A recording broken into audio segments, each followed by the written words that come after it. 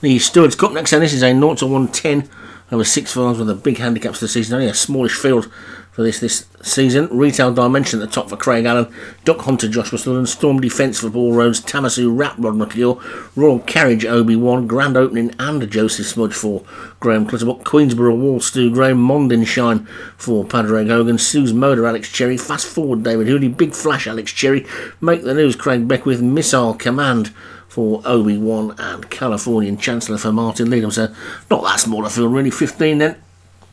I suppose we could expect a 30 you get in real life, could we? Anyway, they're all installed and ready to go. And away they go. A little bit slow to go with the Alex Cherry pair, but one of them's made up that ground already. And it's Make the News on the rail, who's being joined by Duck Hunter, and then Obi-Wan's Royal Carriage and Mondin Shine for Padraig Hogan up the centre track. Those four have shot clear, and they're a good 6 lengths clear of the rest of them already, so this is going to be quite interesting. These four are either going to slip the field or they're going to set it up perfectly for a closer, but it's Make the News who's in the lead at the moment over on that far rail. Then the yellow of Mondin Shin with the black sleeves is second, right over on this near side. Chasing them are Royal Carriage and Duck Hunter. There's a big gap to the rest of them who are headed by Big Flash and Tamasu Rap, but they're already down to the 2 furlong pole, and the leaders are still well clear. Make the News on the rail is just about in front from Mondin Shine in second.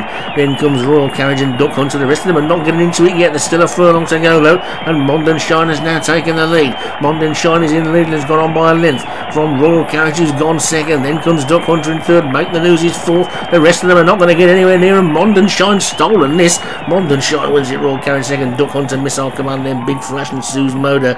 And what a strange Stewards Cup, but 4 of them just blasted out of the stalls and the rest of them let them go. What an incredible race, really. Some of them just, or not some of them, 12 of them, 11 of them never got in it at all. Mondin Shine from virtual bottom white takes it for Padraig Hogan. I'm sure he'll be pretty pleased with that. Royal Carriage Obi-Wan second, Duck Hunter Joshua Sutherland third, Missile Command for Obi-Wan ran on to be fourth, and Big Flash for Alex Cherry to be fifth. But the rest of those horses that just let the front 4 go, well, I'm sure the jockeys have got some explaining to do before day 3 starts tomorrow.